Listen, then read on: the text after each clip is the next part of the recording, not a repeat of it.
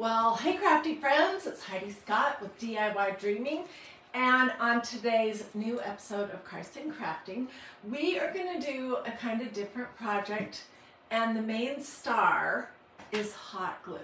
So I'm going to show you some ideas. I don't know if you know that you can do this kind of thing with it, but it's really fun. We're also going to use some children's watercolor paints, a little bit of this is inexpensive folk art metallic gold finish paint. We're going to use some of these wood slices, and you can get those everywhere. And then we're going to do a small canvas, which I don't know if this is one from Dollar Tree or Walmart or what, but super affordable and kind of different craft. And we're going to talk about peace, which we're going to talk about it from a biblical perspective. And I have a bunch of Bible verses to share with you, so it should be really good. Merry Christmas, everyone. I'm seeing people say that. Okay, so let's hop right in. Did you know that you can do all kinds of cool things with hot glue? You can create raised surfaces. This is something I made, gosh, it feels like a zillion years ago. It was probably at least 4 years ago. And it's a raised hot glue cross on a stretched canvas. It's been sitting up here behind me for the last, I don't know, 3 years. So that is one example. I also wanted to let you know that a lot of things can sort of resemble the earth. And that's what the look we're going to be creating today. This was an Easter egg that I made at least 4 years ago as well. And I was just doing some gold leafing on that. So I wanted to pull that out and show you. And then about 2 years ago, we did this bird's nest out of a paper lunch bag. And we made these eggs. They're just wooden. And a lot of you said that they reminded you of the earth. Okay, where to start? Well, let's start with the first step. This is where we're going. These could be made into ornaments. They could just be a little sit about. You could hang them on a doorknob. They could be at the end of this one. I just need to drill a hole in the top. It could be at the end of a long string of beads with a tassel, so there's lots of different things. Okay, let's start with this first. And let me show you how to create a canvas that's going to kind of remind us of the colors of the earth. And then we'll do it on a wood slice. Okay, this is some inexpensive children's watercolor paint. And when I say inexpensive, oh my gosh, super inexpensive. I'm going to add some water to my blue. And then I'm going to add some water to the green because we're using a combination.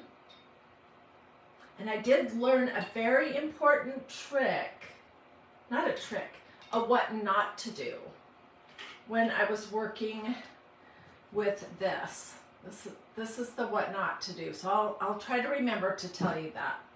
Okay, so with the canvases, you're really just going to want to get them wet. You can do it that way, or you could use a sprayer.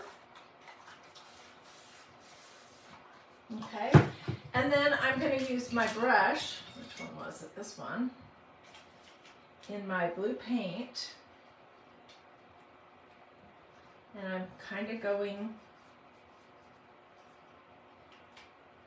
sort of at an angle. Might have been a little bit too wet. Having it wet, though, prevents, here's a little green, let's put that in there, prevents dark blobs, which is the thing that I got on the other one.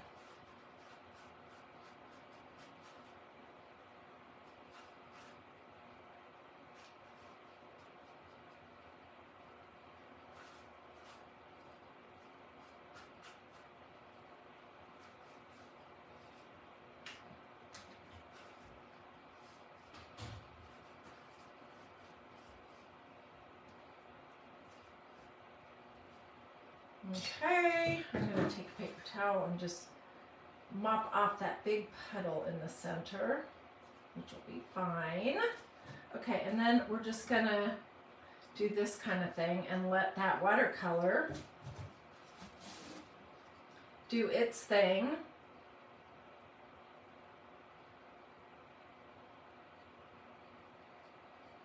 And I will give this a good hour to dry. All the...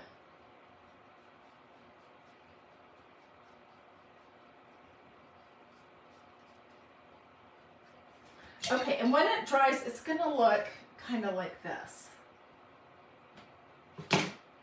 So that's how you paint one of these little canvases. And I'm using square because they work great to do an earth around globe. Happy Sunday, everyone. Okay, next I want to show you how to do this or this. Okay, first thing is I'm using these rounds that I got at a store in Boise, in Meridian, Idaho, actually, Craft Warehouse. But you can find these everywhere. You can even find this kind of thing at Dollar Tree, Walmart, Hobby Lobby, everywhere. And the mistake I made with this is that it wasn't wet. So when I put my watercolors on it, it just soaked right in where I laid my brush down at the very first. Can you see that? And I could not get that to blend at all. So I want to share my do this and my don't do this.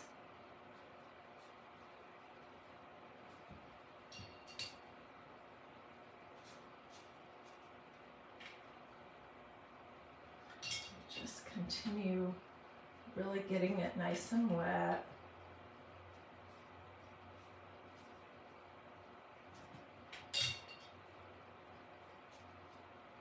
Add a little green in here and there.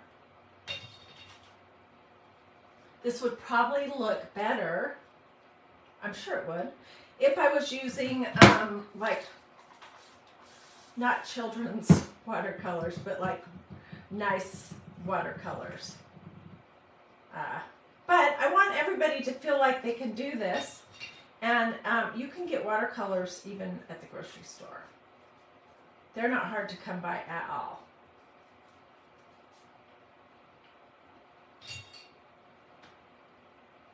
So I'm just blending a little bit of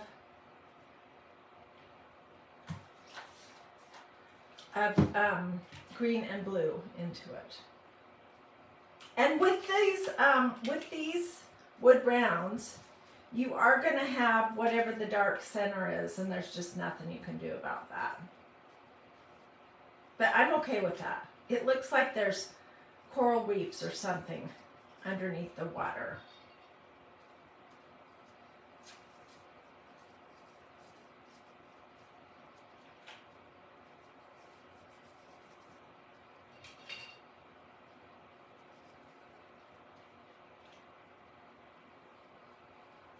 Okay, and this does take a while to dry. I used a blow dryer to speed mine along a little bit. All right, so that's how you do that. And I have crafted ahead so you guys wouldn't have to wait.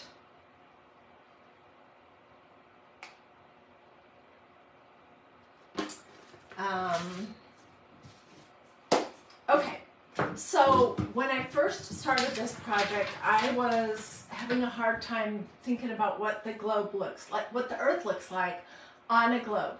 And there's no way on a round circle that you can get all 7 continents. So I'm sorry, Australia, I did not include you. I Googled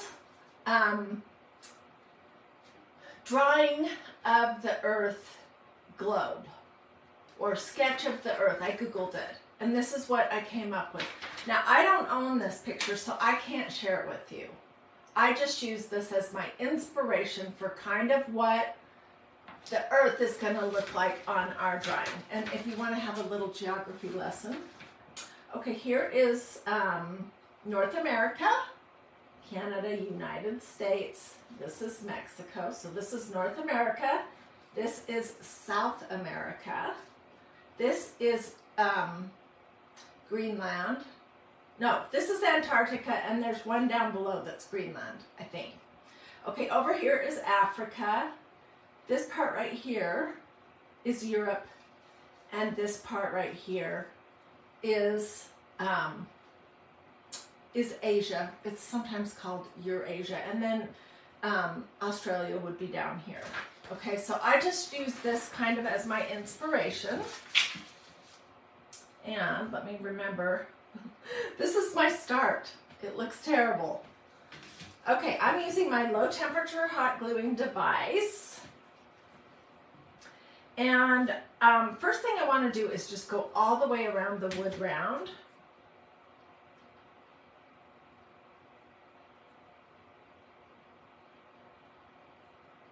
And you are going to have lots of lumps and bumps and spaces where your lines are not straight at all, or not really a circle, and that is just perfectly fine. Or spots where your glue came out really thin.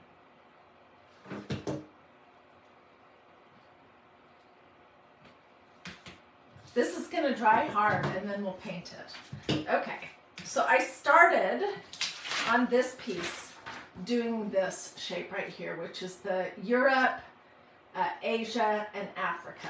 And that's what I have currently on my little disc here.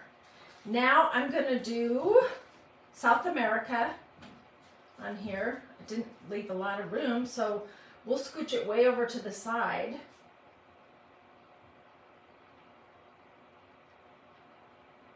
And these are just giving a very slight nod to what these countries actually are shaped like on Earth. And then I'm going to fill in. And I'm going to try to do that while everything is still hot so it can smooth itself out a little bit. All right, that sort of looks like South America. Now let's do North America.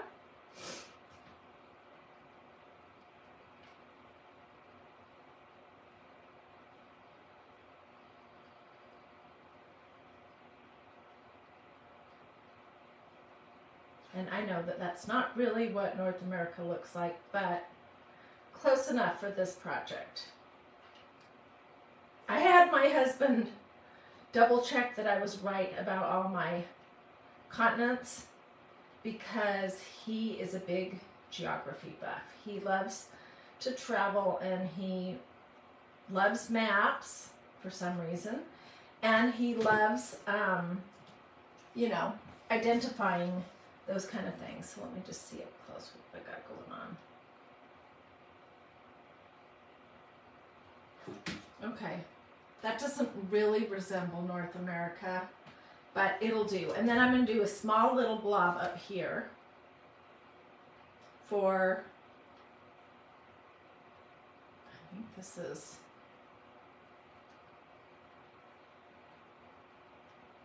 Antarctica or Greenland. Okay, and you're going to have all these terrible glue strings everywhere that are going to just absolutely drive you nuts. So I'm going to pull a couple off, and then I'm going to get my heating device from Magnolia out. I'm using a low temperature hot gluing device so I don't get burned. And I'm just going to melt my glue strings.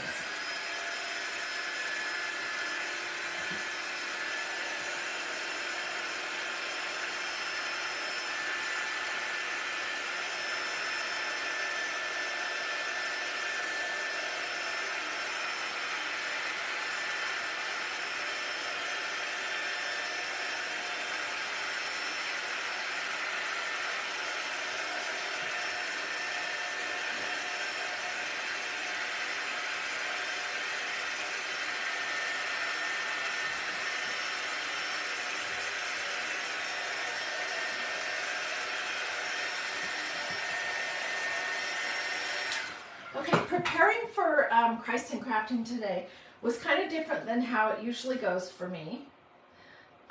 Usually, I know what the craft is, and then I'm trying to figure out what the Bible verses are, or what the Christian faith theme is.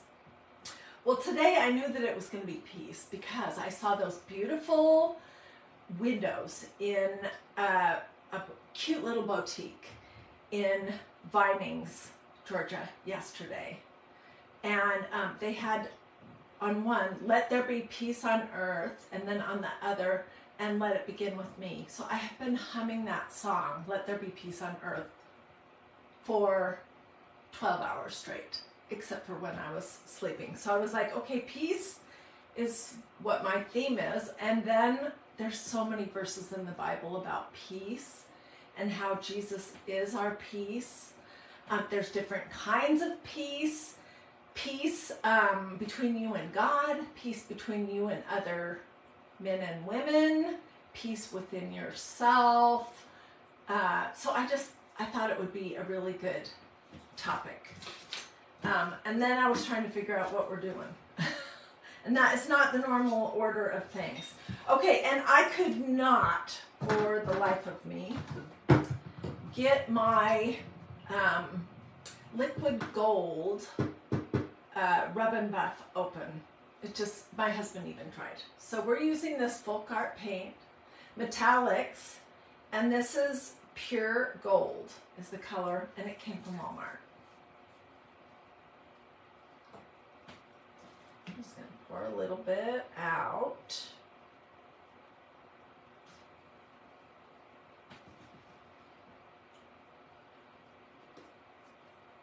What do you guys think about this so far? I think this year, with everything going on in the world, peace is a really good theme. And you could make these as Christmas ornaments if you're watching this live and it's the month of December. Or you could do this project any other time of the year. Okay, so I'm just going to take some of my gold paint and I am basically going to paint. And what you will find, surprisingly, is that it sticks better to the bumpy parts of your hot glue than to the parts that are smooth. For some reason, I don't know why. And this is probably going to take 2 or maybe 3 coats to get it covered. And it will start to, you'll start to have the idea that this is the earth after I get these continents painted. So let me crank that out real quick.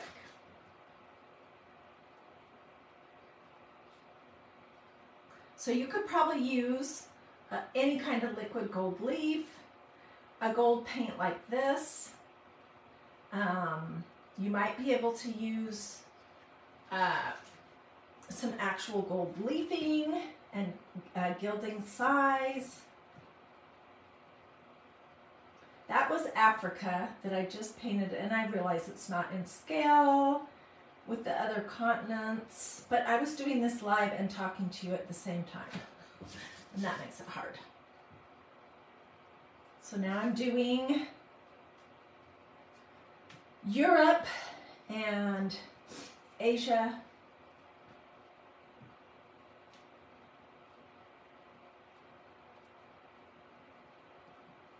That seems to be the part of the world that we're talking about a lot, that's in the news a lot lately. Okay, now I'm going to do South America. And this smoothed out for some reason when I did it, and you'll be able to see that the glue does not stick as well. See, look, the glue doesn't stick as well to the spots where your glue has, the paint doesn't stick as well, sorry. Okay, and this is Mexico. Oops, and I have done this about 25 times. Where's my little wipe? Well, I'll get a new one. I have gotten a blob of glue outside of my continents. And you can, as long as you do it quickly, you can pretty much pull it up. It's easier on a canvas.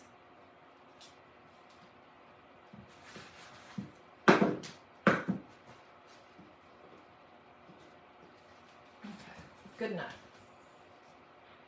I just want to get the basics of this done so that we can move on to the canvas, which I think is going to be really pretty too. And if you have a bigger canvas that's square, it would be really nice to do this in a larger scale. This is supposed to be the eastern edge of North America. And this is, I cannot remember. Can somebody tell me if the continent at the north is Antarctica and the continent at the bottom is Greenland? I seem to remember that when they named those continents, they named the one that was nice and habitable Greenland to discourage people from coming. And then they named Antarctica, no, the other way. Antarctica is what they named the continent that was nice and habitable, and Greenland is what they named the continent at the very bottom, I believe, that wasn't so habitable, that was like frozen. That's what I'm remembering from geography.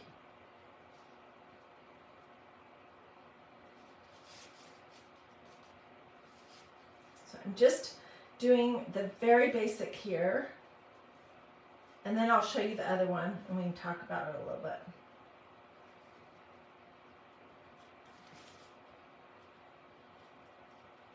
And I will probably, these wood slices did not have holes in them, so I will probably get the drill out and do that.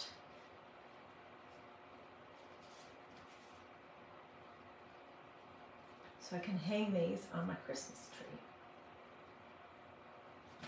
Okay, that is basically it. And that is sort of a small resemblance of the world. And over here would be Australia. So tell me if you're from Australia. And if you are, please don't hold that against me. If I had a longer, an oval shape, I could put everything in there.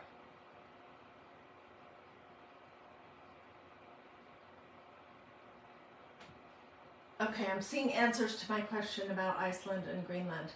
On this one, I went ahead and besides the rim of gold that I did in the glue, I also painted the edge of this wood round, and let's see what's what.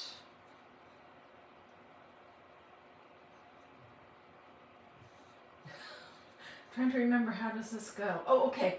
On this one, I did a bigger United States, a bigger North America, and there's teeny South America, and this is, over here is Europe and Asia.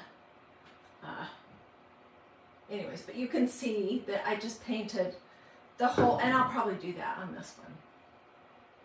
But do you get the idea that this is the earth, and we're talking about that song, Let There Be Peace on Earth?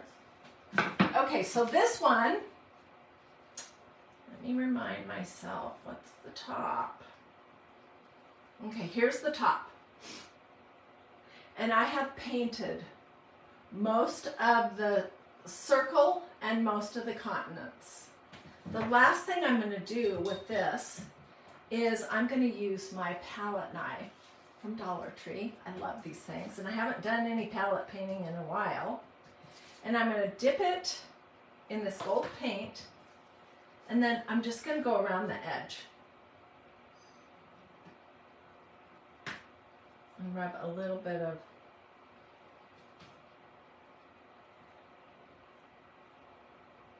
let's see what I'm saying. And you don't want it to be super neat. You want that to be kind of messy. What do you guys think about this craft? I hope you like it. I sometimes can come up with some kind of weird things.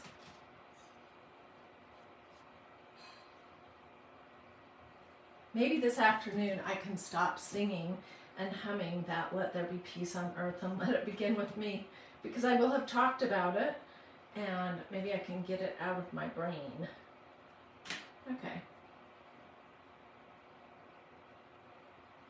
This could go on a Christmas tree also. And I will get close-up pictures of everything when I'm all finished. So what do you guys think? Did you like that project? It's not hard at all. And if you want to see what do the contents look like, what does the earth look like, just Google it and you'll be able to find it and pull it up and print it if you want. I cannot share this picture though because I don't own the rights to it. I did not draw it. Yeah. So, but you can find something like that easy. Okay, let me get my stuff out and we will go into the Bible here in just a second.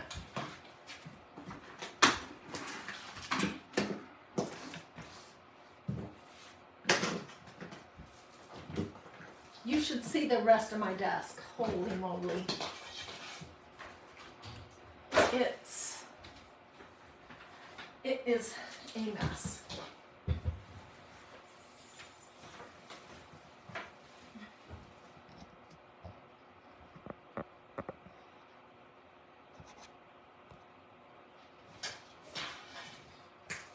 I am excited, especially how this one turned out. So, we are going to talk about peace from a biblical perspective. There's nothing political whatsoever in this talk, so please don't interpret anything I'm saying in any kind of a political lens, okay? I'm just telling you about what the Bible says and how it pertains to Jesus Christ. And I think ultimately peace comes from knowing that God is in control, from trusting Him, from loving Him, and from allowing Him to make the decisions and, be in charge of everything that happens. That is, in my opinion, where peace comes from. So we're going to be starting in the book of Isaiah. Let me just get open to there and then we'll pray and we'll jump right in. Isaiah chapter 9.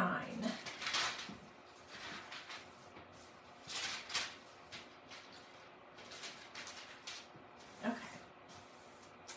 Heavenly Father, thank you so much for this day. Lord, thank you for the peace that only you can bring us. Lord, help us to seek that. Help us to recognize it. Help us not to get distracted by what looks like it might be peace, but it really isn't, because it does not involve you. And I just pray that these verses that you have given me, Lord, that they will be an encouragement to the people who are watching right now. In this world, we will have trouble. That is for sure.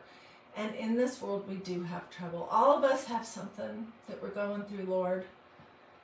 Whether it's in a relationship, in our own physical body, nations against nations, or maybe we don't have peace with you, but everybody has trouble. And I just pray that this will be an encouragement and that people will see that the only one true way to find peace is through Jesus Christ. So I pray all of this in your precious name. Amen. Okay, so peace. That was the word that I chose this year. Of course, I completely forgot by about June. But that was the thing that I chose as my word of the year, because what I really wanted was peace with myself and peace in relationships. But it's so much bigger than those two things. So I have been thinking about peace a lot, especially with everything happening in the world. And then yesterday I saw that beautiful set of windows that was painted for Christmas that said, "Let there be peace on earth and let it begin with me." And then I've been singing that song and I was like, okay, Lord, I get it. I'm talking about peace today. So that song, in case you're curious, it was written in 1955 and it was not written for Christmas. It was written for a children's choir, I believe I read. And just over the years, people have sung it all over the world, and it's become what is associated with Christmas as a Christmas song. So it's a song that we'll hear and see in Christmas art and decor a lot. So let's talk about what peace is, and let's start in the Old Testament. I don't know if you've ever read the book of Isaiah or studied it, but it is such a good book of the Bible to study. Don't start here if you're brand new. Start in the book of John if you're brand new to the Bible. But if you've been in your Bible for a little while, it's so good, and there are so many prophecies, and I don't know what the right word is, images of what Jesus would come to do in the book of Isaiah. So in Isaiah chapter 9, verses 6 to 7, I'm going to read that to you. And that was a prophecy of Jesus Christ and the Prince of Peace, which is what he is. And I'm sure you have heard this. It's part of the Christmas story. "For to us a child is born, to us a son is given, and the government will be on his shoulders. And he will be called Wonderful Counselor, Mighty God, Everlasting Father, Prince of Peace." I have so many good memories of these verses that just kind of makes me a little bit weepy. So that is definitely a prophecy of Jesus and what he would bring. He would bring us the Wonderful Counselor. He was Mighty God. He was Everlasting Father, and he was Prince of Peace, and he still is. And then if you go ahead to chapter 53 in the book of Isaiah, verses 1 to 5. This is titled in my Bible, and mine is an NIV translation, the old NIV. It's called "The Suffering and Glory of the Servant." Oops, let's go back. No, that's the previous passage. This is a passage that is quoted a lot at Easter.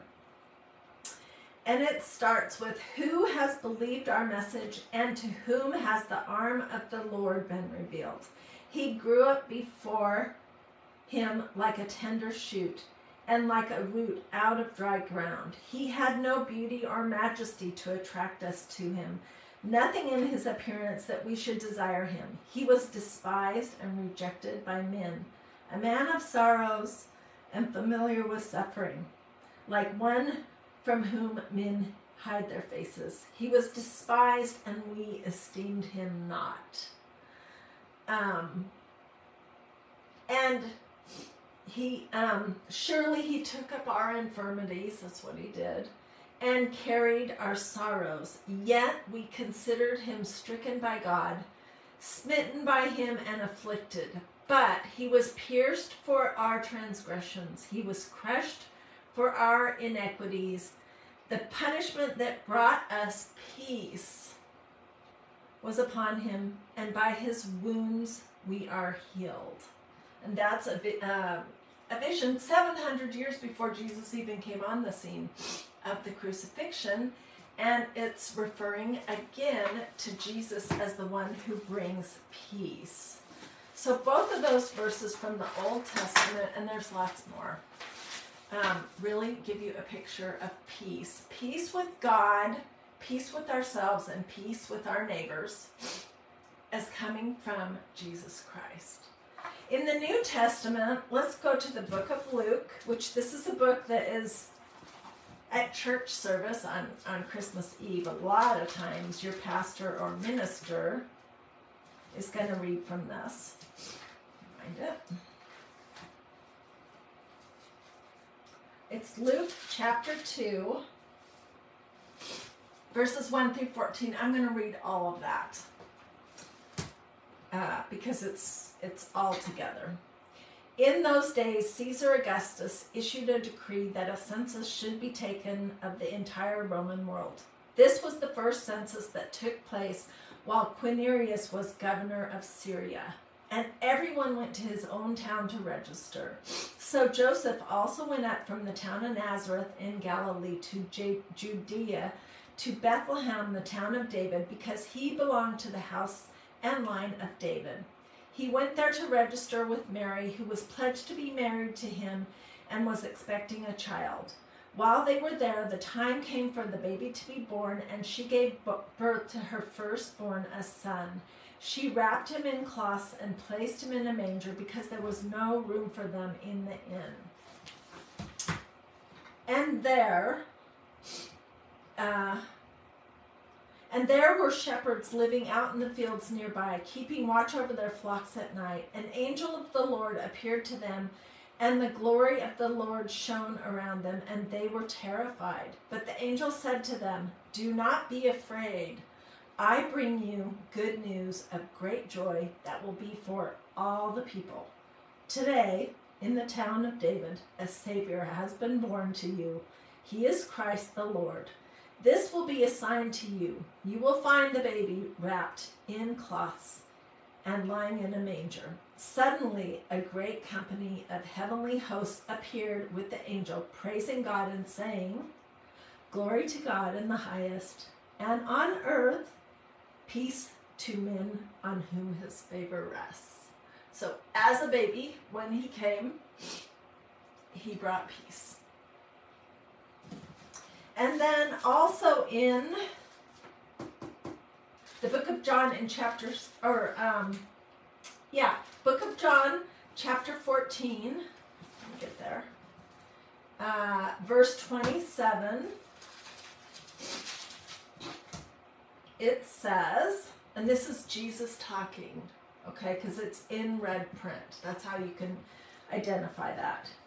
He was talking to his disciples and telling them what was going to be happening. But honestly, it was not what they thought was going to happen, and they really did not understand what he was predicting or what he was saying would happen.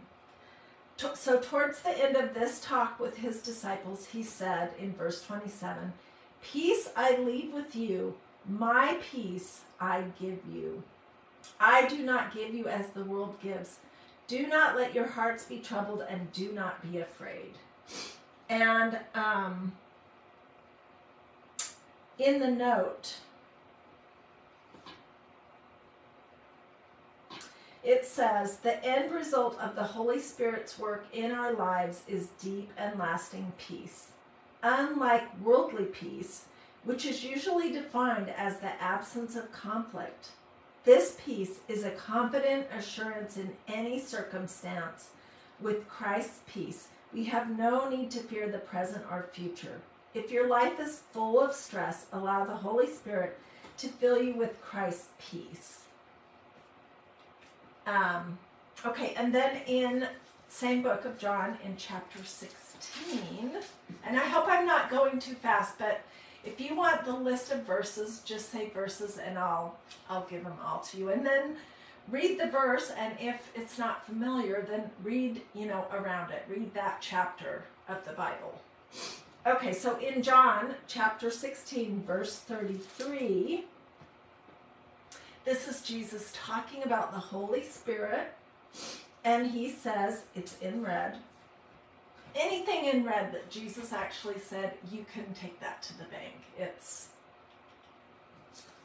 It is so. He says, "I have told you these things so that in me you may have peace.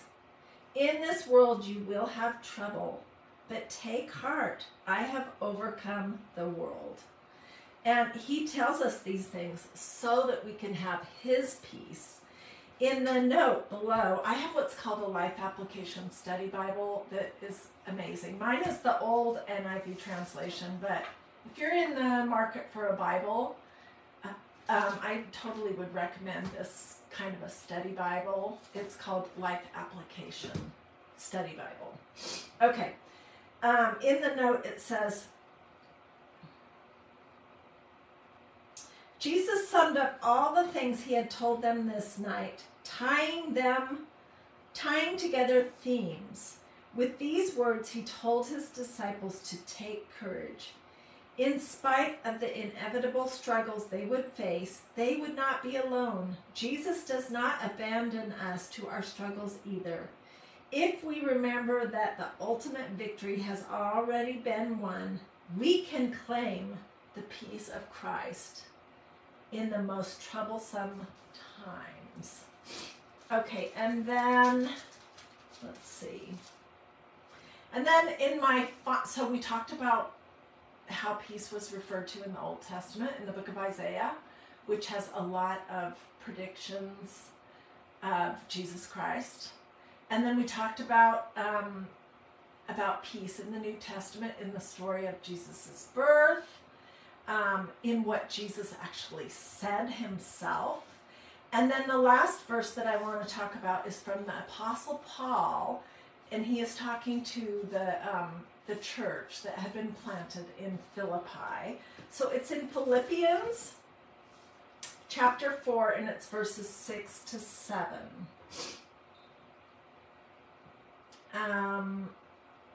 And I think I'll back up to 4, okay?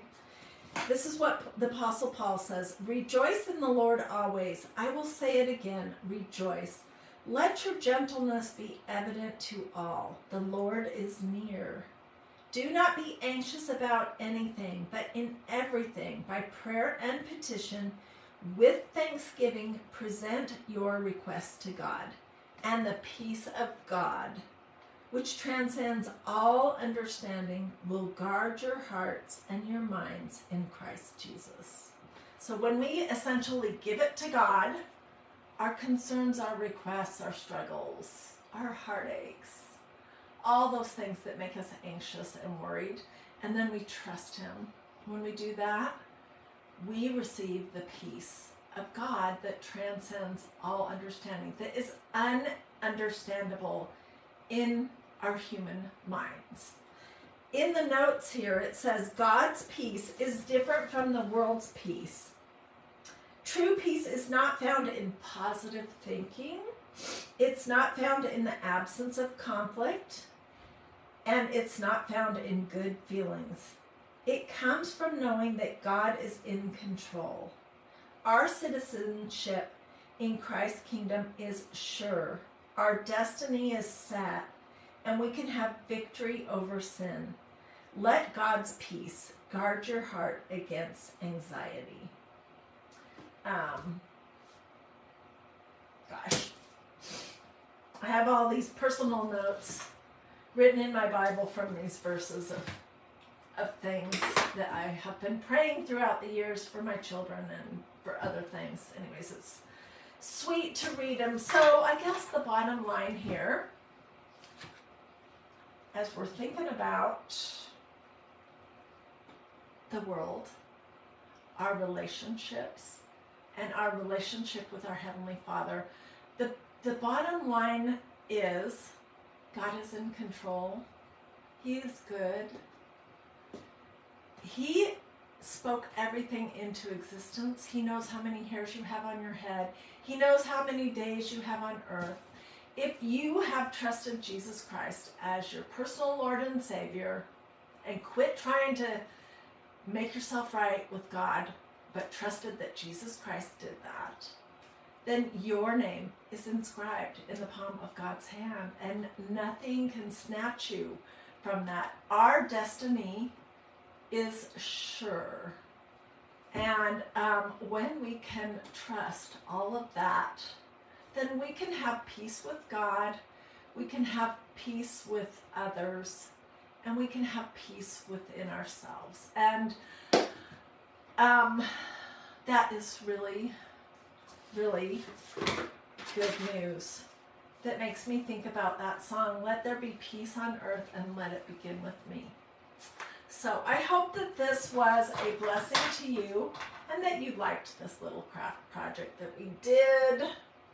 It's totally different from anything we've done recently. I hope it was an encouragement to you. And let me know if you would like the list of verses, or you want my supply list, or you have any questions whatsoever, just let me know. And I think that's it. Have a wonderful, wonderful day. God bless you, and I'll see you later.